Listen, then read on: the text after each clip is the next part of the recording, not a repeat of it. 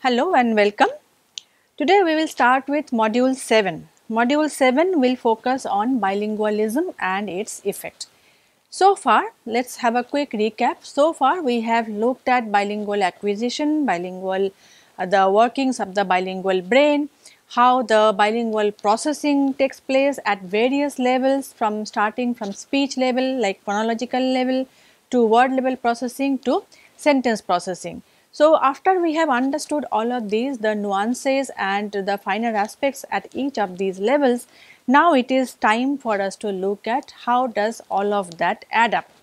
What is the consequence of having this kind of processes at work. So, bilingualism and its impact, its effect. The effect is, we will discuss this effect in two different domains. One will be in the linguistic domain and the other will be in the non-linguistic domain. So, the first part will concentrate primarily on the metalinguistic abilities and language abilities that has an impact of bilingualism. So, cognitive effects of bilingualism. When we say cognitive effects of bilingualism, we are looking at not only at the language aspect of it, language aspect as in how the language structure changes, how the language, we all know that for all of you it is quite common to find in the urban Indian lexicon, even in Hindi, when we speak in Hindi, the word for flower in Hindi, which is phool, it has changed into, this has become something like this when we speak in Hindi, even when we speak in Hindi, right. So, even for example, phal also has become phal. So, these are linguistic impacts on over structural impact on the language of one language on another. So, English is impacting the Hindi here. So, this is on the surface, this is something that we see all the time. This is a very common outcome of bilingualism in any given society. But in this domain, in this segment, we are focusing more on the cognitive aspects, on the mental aspects of of bilingualism. And that is visible at language level, language and metalinguistic level, as well as non-linguistic level. So, bilingualism has an impact not only on the linguistic level in terms of cognitive mechanism, but also in terms of non-linguistic level. So, non-linguistic level is also called the executive control or cognitive control, domain of cognitive control. So, we will look at each of them one by one. Now, how does bilingualism affect one's cognitive abilities? This is a question that is not new. We have seen before also when we started the course that bilingualism has gone through various stages of acceptance and we can also say denial through decades. In the initial stages, bilingualism did not really enjoy a very nice patronage from the academia, from the intellectual circles. So, the question have been bothering scientists for a very long time. The early studies had a negative report to give as far as from today's perspective, it was quite a negative answer. So, the question is very old, almost a century old, but the answers have varied over time, over decades. Early studies were primarily focused on disadvantages because if you recall, we did talk about how the findings on bilingualism were basically tied to the performance in the school education and in terms of policy and education and so on, they were found to be lacking. So, school going children who were bilingual, who has a different L1 at home and the school language of school was L2, those children were found to be lacking in their abilities. So, that is where we go back to, and as a result of which primary focus on bilingualism was its disadvantages. But today we talk about the same issues, the impact of bilingualism on cognitive abilities from an advantageous point of view. We now look at the advantages of being a bilingual rather than disadvantages of being a bilingual. Now, while there has been a tectonic shift, so to say, in terms of how bilingualism is looked at now, there is also a lot of new insights and lot of understanding, fine-grained understanding in terms of the nuances in terms of task demands. So, it is there are bilingual, there are advantages of being a bilingual. However, there are graded so to say responses to the various tasks. So, we also know, not only we know that there are advantages, but today we also know that subtle nuances of task demands and other variables also play a role. So, bilingualism is not a monolith, as we will see in this segment. So, being a bilingual and being a monolingual are not two homogeneous things that we can compare. So, this is the very first study that we have referred to before as well. This study goes back to 1923, almost a century back, when the test was carried out. The test is called Stanford-Binet Test of Intelligence, which is actually an updated version or standardized version on American or let us say American version of the Alfred Binet's IQ test, which is even older. So, this particular test was used on school going children to determine their cognitive abilities. So, the study had juxtaposed monolinguals with bilinguals. Monolinguals were all English speaking monolinguals and the bilinguals were Welsh English bilinguals. So, who had Welsh as L1 and by English as their L2. So, these are all school going children, and they found out that in this entire test battery, the score of the bilingual children were much lower as opposed to the score of the monolingual children, which means that the monolingual English children did a lot better than the bilingual children in the school in the same age group. This was one of the first studies to juxtapose bilinguals with monolinguals in terms of their cognitive abilities, because this test is not on language, this is an IQ, sort of an IQ test. This was a test of intelligence. Hence, it had a direct correlation of bilingualism with cognitive abilities. And because the bilingual children in this test scored lower than their monolingual peers, it was taken as a proof of mental confusion of bilinguals. It was projected that bilinguals are somehow confused because they have two languages to deal with, and each language has its own baggage, so to say. So, there is a confusion that the bilingual children are facing, hence they are not able to cope up and they are not able to do as well as their monolingual counterparts. So, this is how it all started. This is how the disadvantage of being a bilingual was put forward. However, in this study, the English proficiency of the bilingual children was not taken into account. The reason why we are mentioning this is that today when we do any kind of such studies, every single thing is measured. So, L1 proficiency, L2 proficiency alongside the IQ and various any other random variables that might have an impact on the outcome. But this is 1923 and this is how it was done at that time. Now, move forward about 30 years or so, and then there was yet another landmark study in 1962, Peel and Lambert. This also we have mentioned in the before. So, this was again a task on verbal and non-verbal intelligence. This the earlier study was only on IQ, this was on verbal as well as non-verbal test. The crucial difference here was the population.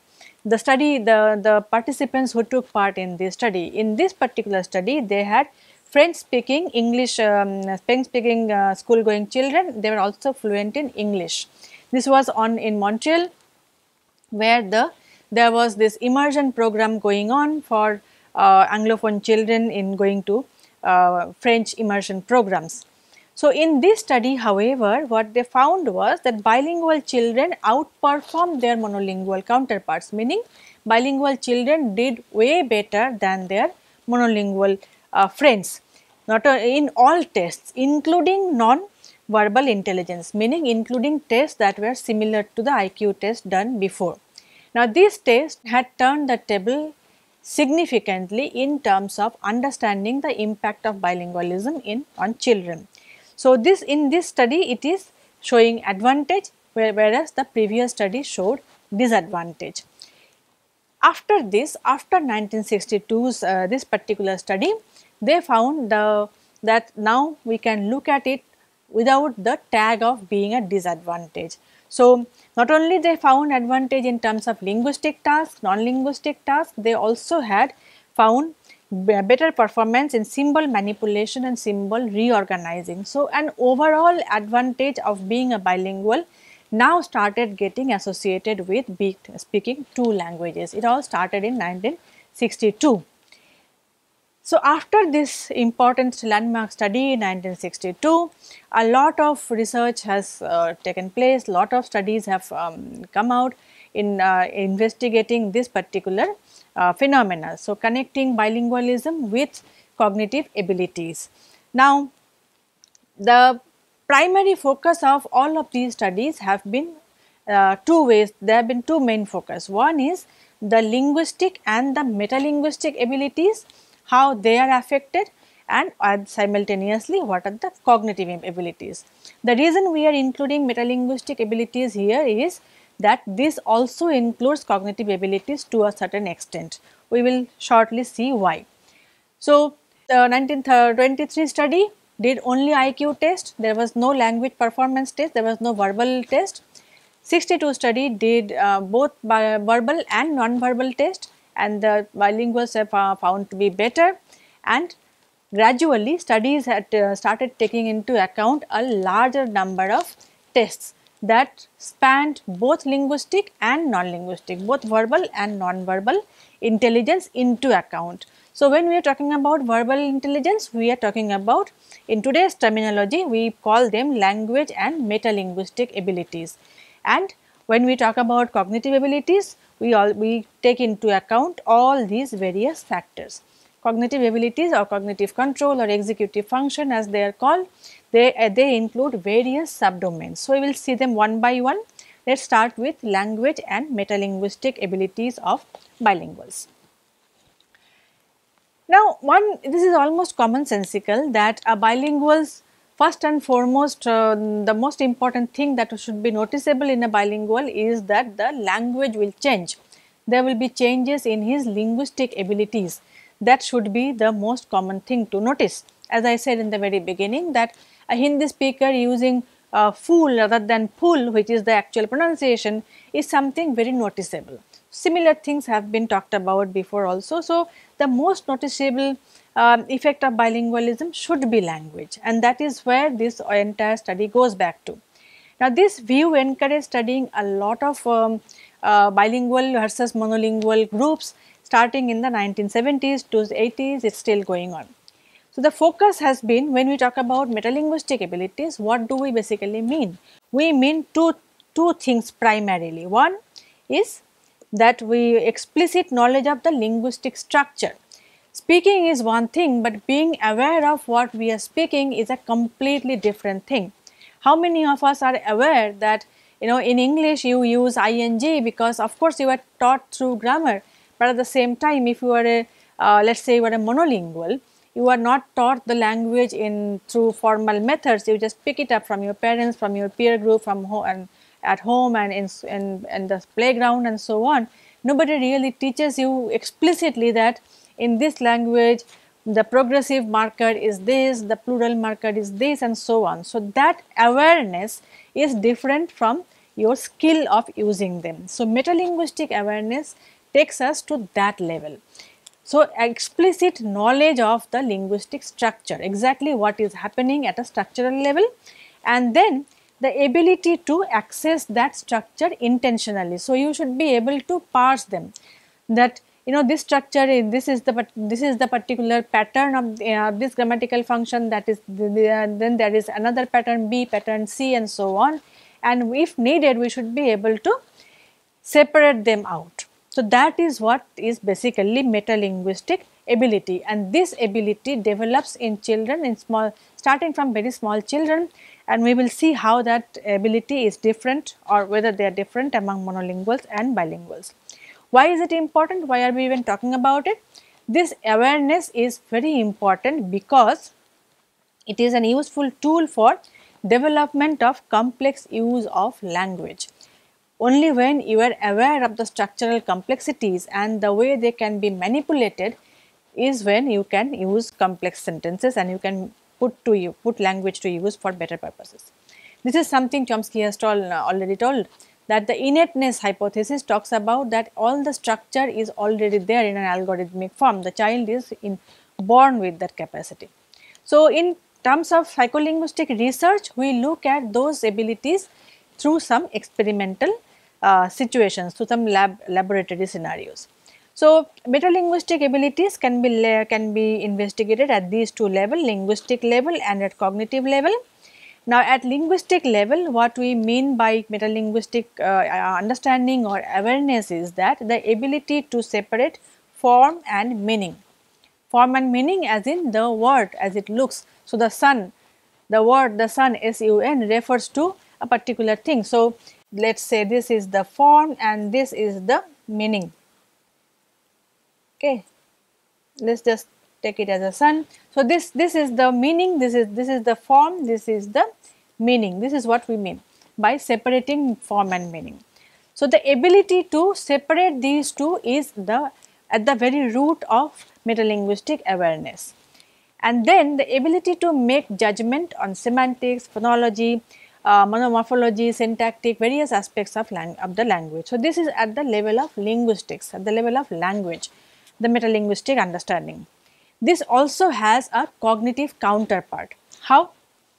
Once you have understood that there are different layers to language, it is not one concrete solid whole, it has various aspects to it, various parts to it, or let us say various nodes to it. Once you have separated those nodes in your head, now you should be able to handle them separately if needed, or you should be able to use certain permutations and combinations of these various factors. That is where cognitive control comes into the picture.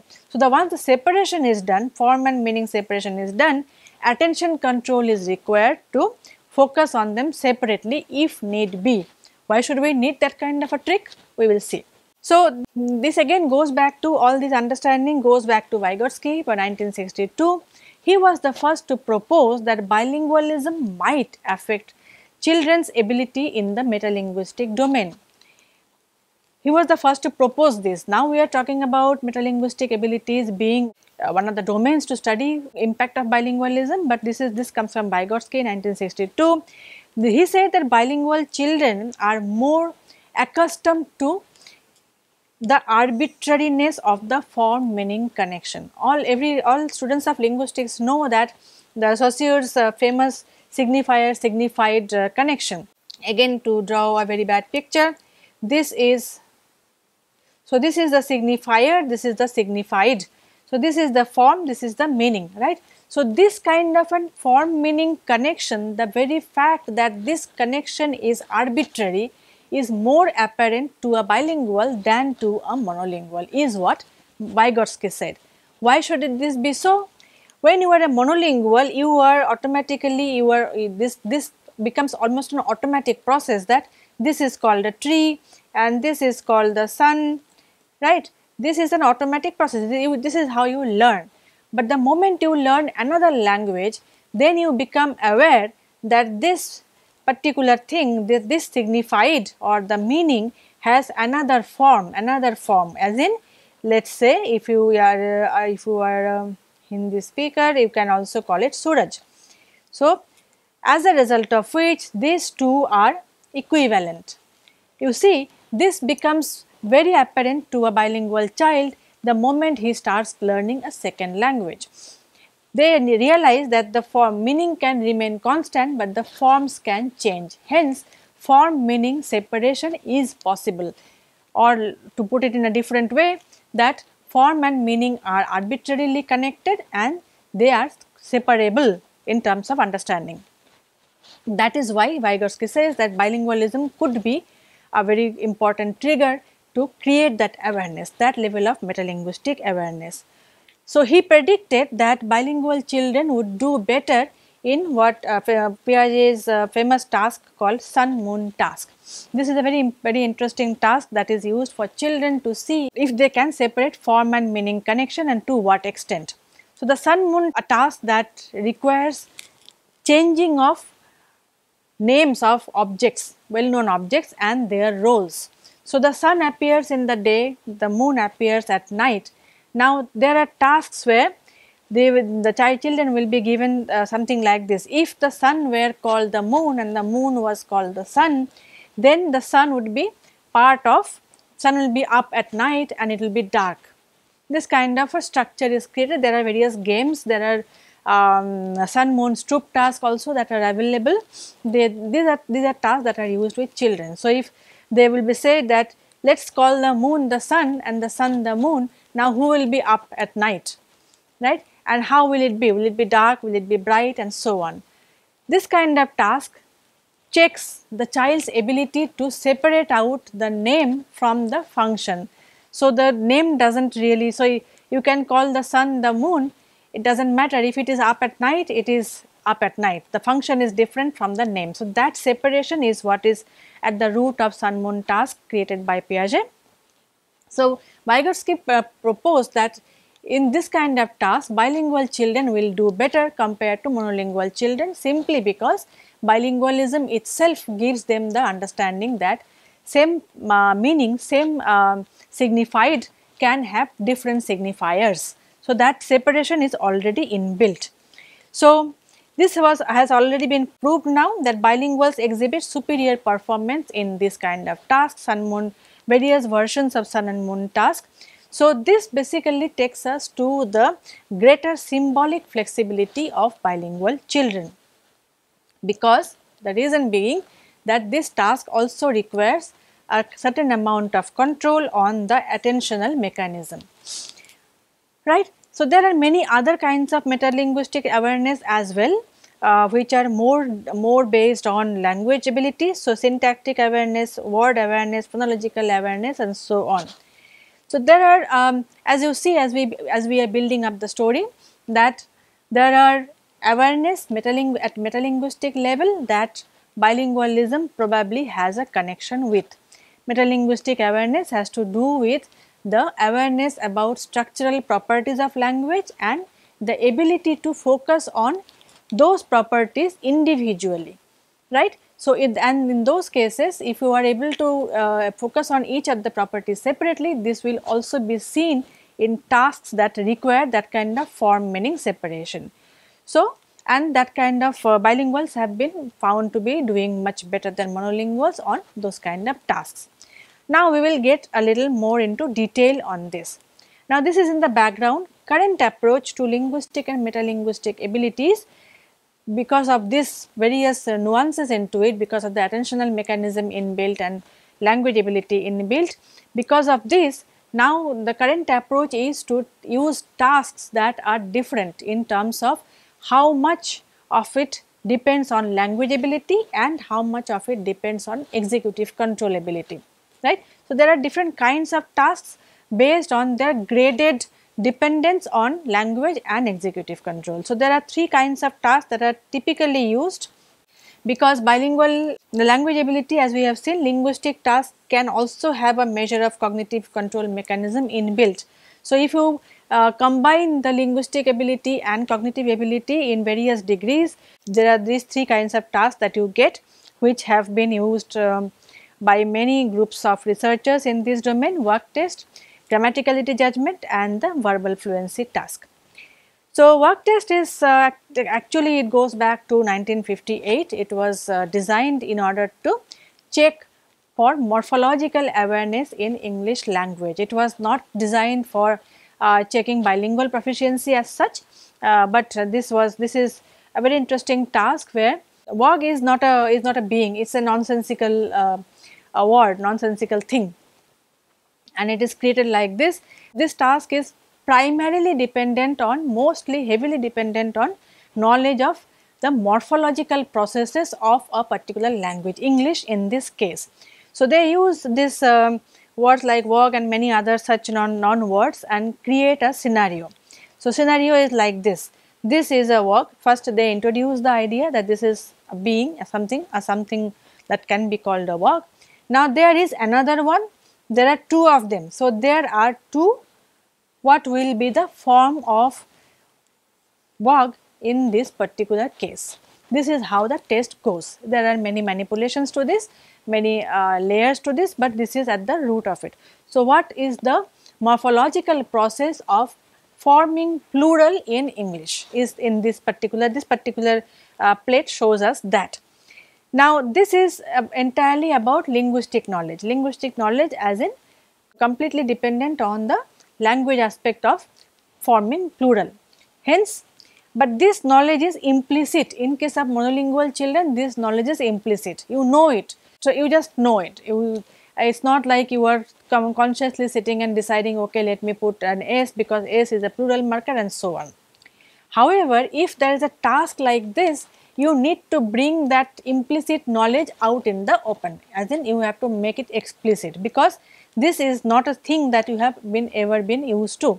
So, it is not a, you are using the same morphological marker for a completely new novel entity, and hence we are talking about explicitity here. So, explicit use of a particular morphological process which is otherwise implicit knowledge. However, even if there is a kind of a mechanism involved here, but there is no, it is not a big problem, because there is no competition. There is no other, you do not have to do another process simultaneously. This is only one simple process, your awareness about the morphological marker for plurality, that is it. So, it is very high on the level of linguistic knowledge, but not at all high on the executive control level. So, if we take both level of linguistic knowledge as well as executive control mechanism, then you have, this is high and this is low in this particular kind of a task, right. You need primarily linguistic knowledge, but not much of executive control mechanism. So, one of these studies that was done by Bilingualistic in 2012, they used the same task on 6-year-old bilinguals who were fluent in English and they had 3 different other languages. So, they were fluent in English and French, fluent in English and Spanish, as well as Chinese English bilingual. So, 3 kinds of bilingual children where they took part in this study. So, Spanish English and Chinese English bilingual groups were being educated in English, whereas the French English bilingual groups were being educated in French. So, you see there are different types of groups, they are all bilingual, however, they had different first languages as well as they had different language of education, whereas 2 groups had English as their medium of education, another group had French as their group medium of education. So, these are the different variables that they used, and scores for English vocabulary and grammar knowledge were equivalent for the Spanish English bilinguals and English monolinguals for the control group, but the scores in English were lower for the others. So, the French group and the Chinese group had lower vocabulary score as opposed to the Spanish English bilinguals. So, there are 3 different variables that are being utilized here. The English score, English vocabulary and grammar score. Second was the first language, there were 3 different first language groups that were used. Third variable was the language of education in which their schools were using. The results show that Spanish English bilinguals outperformed the English monolinguals on the work test. Only one group did better than monolingual control, which is the Spanish English bilingual. Remember, Spanish English bilinguals were also had high score in their English grammar and vocabulary performance. On the other hand, the Chinese English and the French English bilinguals did not differ from each other and also with respect to the monolinguals in their performance. This brings to the focus that being a bilingual is not exactly a marker of your of the impact. Bilingualism also has various layers, as we see here. So, on the one hand, the Spanish English bilinguals did better, meaning they showed an advantage in terms of metalinguistic awareness is in this domain, even though it is a completely linguistic task. However, the others did not, because there are significant differences between them. So, these factors also need to be looked at. So, what are the factors? One was the first group's, Spanish English group's educational background in English, which is not the case in case of French English bilinguals, and also the linguistic overlap between English and Spanish. overlap between English and Spanish is much higher compared to overlap between Spanish and French and English and Chinese and English. Okay. So, that also seems to be one important factor. Similar tasks have been done by many other groups. Another important study was done in 2003. They looked at the performance of French immersion programs, students in French immersion programs, and they also showed equivalent performance by bilinguals and monolinguals on this task. So, the factor is that if the language skill of vocabulary as well as grammar are comparable, then both monolinguals and bilinguals will do equally well, or sometimes bilinguals tend to do better in work test. That is one of the major findings. Now, second type of task that have been used in this domain is called grammaticality judgment task.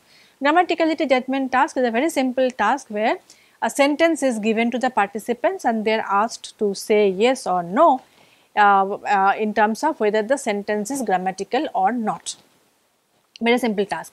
However, this task is typically manipulated in such a way that we bring in another level of problem which challenges the automatic response. So, it basically combining linguistic knowledge with executive control. So, not only the sentences are divided on grammaticality, that is grammatical versus non-grammatical, but there is also another a variable that is built into this, which is the semantic anomaly. Semantic anomaly as in sentences like a sentence like the dog bit the man is grammatical as well as perfectly fine sentence. However, the man bit the dog is also a grammatical sentence, however, it is semantically anomalous. So, that is the nuance in this kind of a task that is typically built in. So, the probe sentences are typically semantically anomalous, however, grammatically correct. That is the probe sentence in this kind of tasks. So, in order to know the knowledge of in one domain, in this particular case the knowledge of grammaticality, the participant now has to face a competition from the domain of semantics as well. So, there are two domains here, there is grammar as well as there is semantics in the, let us put it like this, grammar versus semantics. Okay. So, if grammar on the one hand it can be plus grammatical plus semantically fine, it can be plus grammatical minus semantics and the other way. So, our target probe in this case is this case when sentences are semantically anomalous, however, grammatically correct. So, what is happening here is we are giving two tasks to the participant at the same time, even though they are not being told about it, they are not overtly told. What they are told is that check the grammaticality of the sentence. However, because when we see a sentence or when we hear a sentence, both in auditory versus visual processing of a sentence, looking at the meaning, understanding the meaning is an automatic process. It is not something that you need to do as a conscious process, hence the competition occurs. And this, as a result, we have two different layers of task built into one task. This was utilized by Bialystok in her famous study in 1986, which have been replicated by many others with similar kind of findings. So, in this particular study, she had children as participants, and they created a story like there is a puppet figure who stumbles down the steps and bumps his head, and as a result starts saying funny sentences, starts saying silly sentences. The task was for the children to just see if the sentences that the puppet is creating are grammatical or not, or they called it was the sentence right way, was it the proper sentence, was it a right sentence, because for children you cannot really use heavy words like grammatical, semantic and stuff like that. So, the probe question was the sentence right way, and there were sentences like this. So, there were some sentences which were perfectly fine semantically as well as grammatically, and then there were sentences like this. And as we have just said, that understanding meaning is an automatic process and it is difficult to ignore. So, when you have a sentence like this, the semantics of it, the semantic anomaly of it is automatically processed, and hence it should hinder your processing of the grammaticality aspect. However, bilingual children were found to be better at ignoring the meaning and focusing on the grammatical aspect, meaning bilingual children had better accuracy and less reaction time in this kind of scenario where they are supposed to ignore. They were told that there are some sentences might be silly because he has bumped his head while falling down, so he might just create sentences that don't make sense, but just say if the sentences are created right way, and bilingual children are found to be doing better.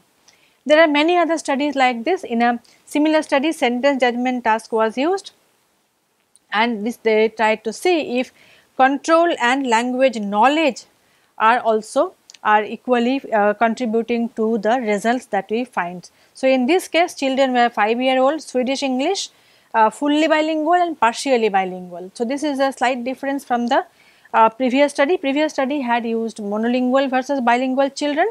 In this study, Swedish English bilingual study, they used full bilingual and partially bilingual, basically dividing them in terms of proficiency, and hence the language knowledge. Does proficiency have a role to play in this kind of a task?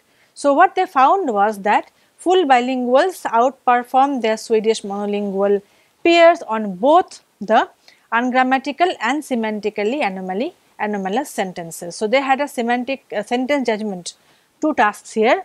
They had grammaticality as well as ungrammatical versus ungrammatical and semantic anomaly sentences. So, they found that the full bilinguals, as in high proficient bilinguals, are doing better than their monolingual peers. However, partial bilingual children scored numerically higher than the monolingual children, but they did not differ significantly on the semantically anomalous sentences, meaning that they were not doing as well as the fully bilingual or the high proficient bilingual children. However, the catch is the participants who were less proficient were expected to perform worse. They were perform worse than the monolingual because their ability in the second language is not very high. Now, but still we do not see much of that happening. They did not differ significantly. There was not much of a difference. They were not doing better, but there was hardly any significant difference. The result, according to the authors, according to Cromwell 1999, who conducted this study, they proposed that the reason for this, the reason for even partial bilinguals to be doing almost equally well like monolinguals, is because of superior executive control. So, language ability, even if language ability is not at par, the executive control mechanism can compensate for that, right. So, that is what an interesting finding in this domain is, that linguistic control and executive control are an integral part of even something that is seemingly an entirely linguistic task. Similar kind of studies have been conducted on adults as well, adult bilinguals, and same kind of results have been found that bilinguals outperform monolinguals in all of these. In one such study in 2010, they had used ERP along with the behavioral study, and they showed that bilinguals performed better in conflict task, and also they had better management skill in terms of the brain activity. So, they found that the conflict in terms of P600 output, we have discussed P600 output in terms of processing before. So, bilinguals showed better performance as was found out through ERP signals, that they had better ability to control the conflict as well. Not only they did perform well in the behavioral task, but mentally also, as in terms of neurological neural aspects, they are also doing it better. They are handling the situation better. Now, the third type is the vocabulary test. Vocabulary test as in how the vocabulary, whether there are what kind of size of vocabulary do you have of a bilingual versus a monolingual, and so on. One of the initial studies, the Pearson et al. 1993, they looked at children's receptive and productive vocabulary based on certain inventory. This is called MacArthur Communicative Development Inventory. They used that to check the receptive and productive vocabulary of bilinguals, and they found that bilinguals did worse than monolinguals. This is why we often see in the literature that bilinguals are typically found to have less vocabulary. The size of vocabulary of bilinguals is lesser than the monolingual peers. So, this study goes back to this 1993, and the subjects, the participants were children aged between 8 to 30 months, very young children.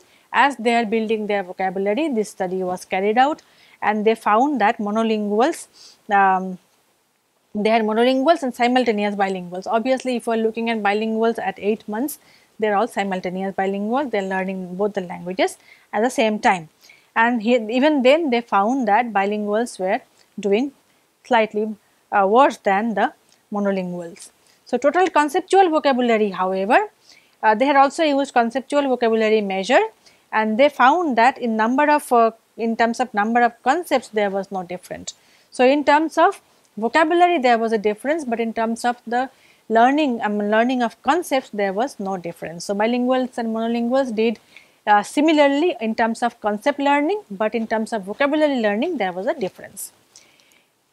Another study by Bialystok in 2010 conducted a receptive vocabulary test for older children aged 3 to 10 years, and this has a huge database of 1700 children.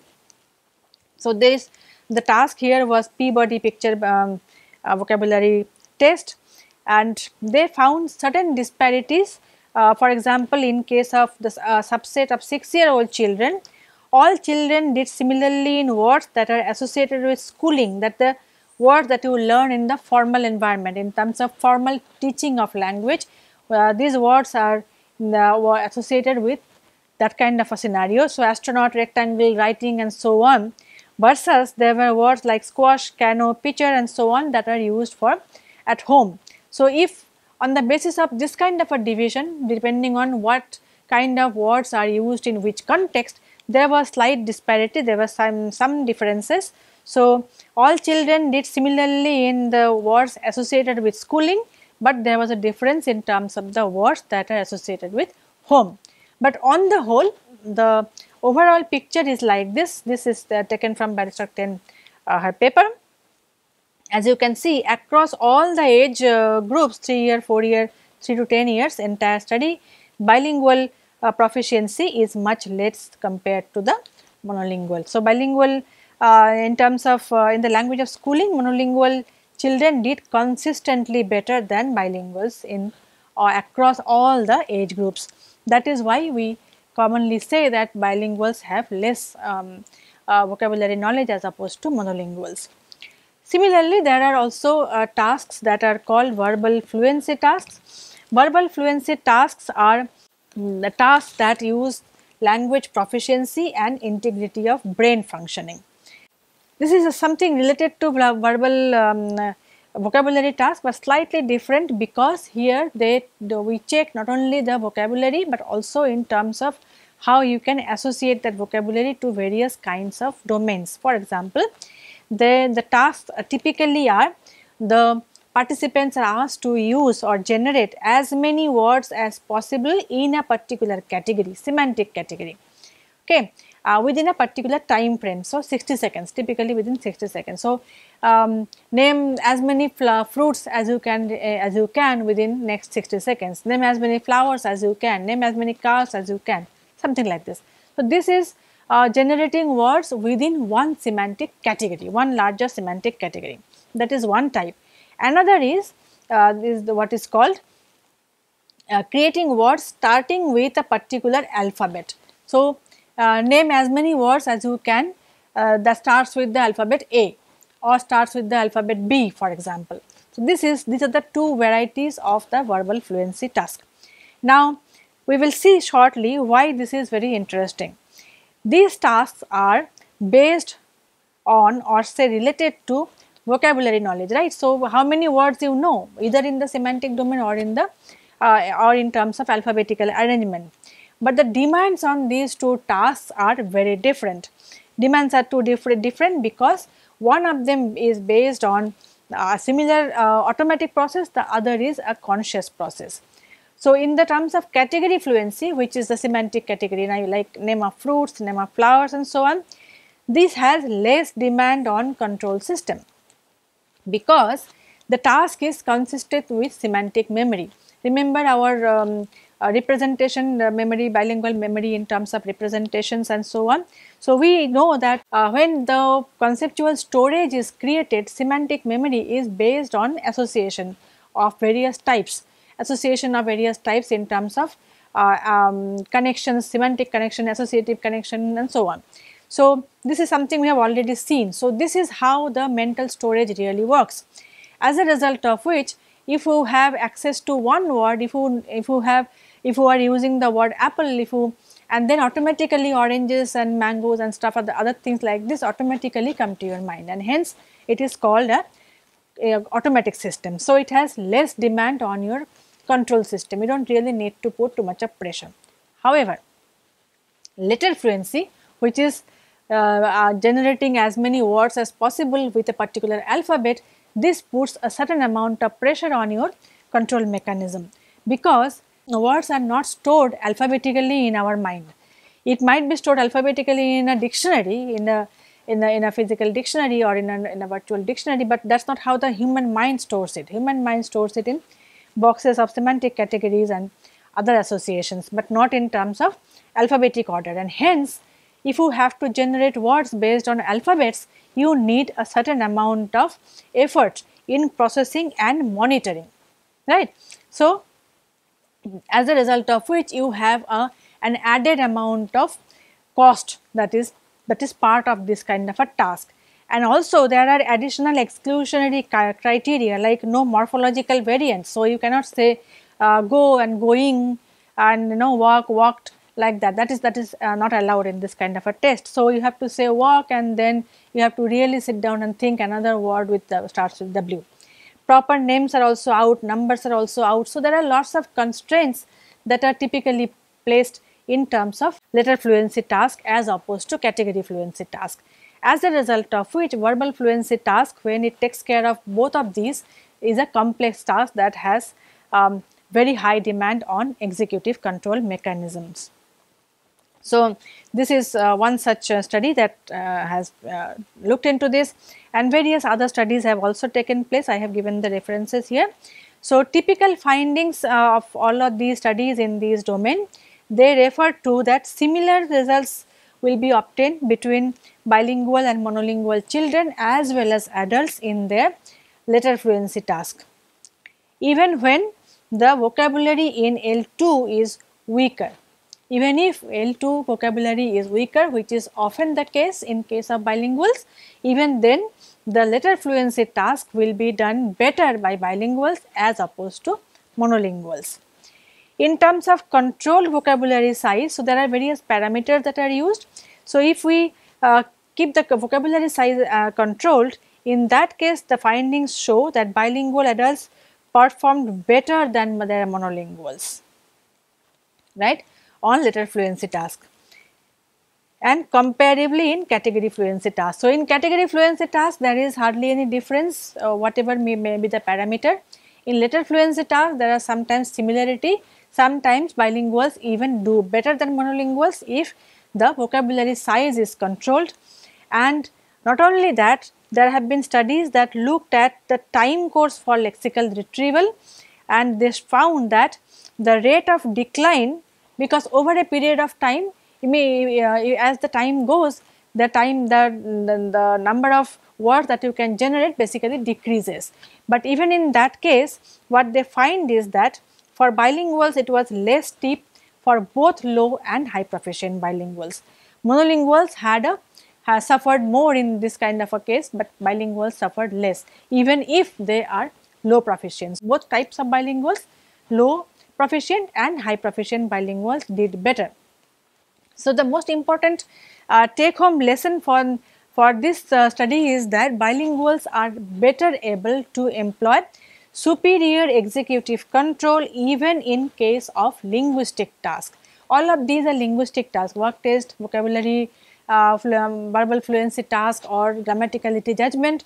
Starting from work test to the last one, we have seen that gradually for each of these tasks we can include more and more amount of cognitive control elements. We can put some amount of competition.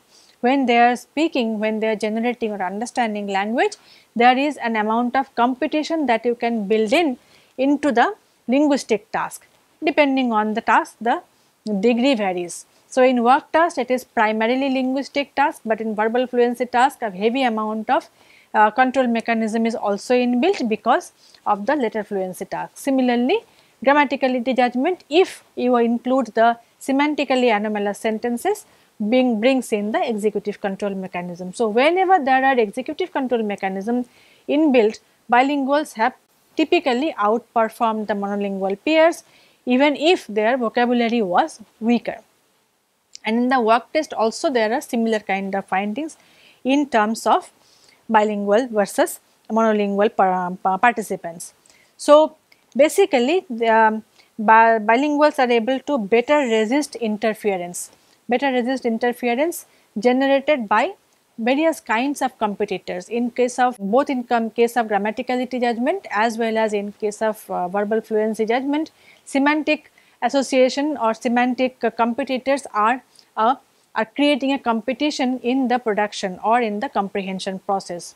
So, in that kind of a situation, when you have to have exercise some amount of inhibition of the competitors, in this case semantic competitors, in all of these cases bilinguals have always found to be outperforming monolinguals. So, that is about the metalinguistic awareness of bilinguals as opposed to monolinguals, and the basic lesson, take home lesson from this segment is that bilinguals seem to do at least similarly and sometimes better, given if the executive control mechanism is an inbuilt part of the experimental setup. So, this is about metalinguistic awareness.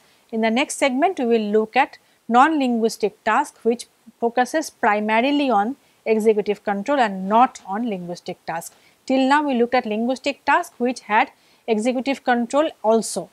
Now, we will look at only at non-linguistic task in the next segment.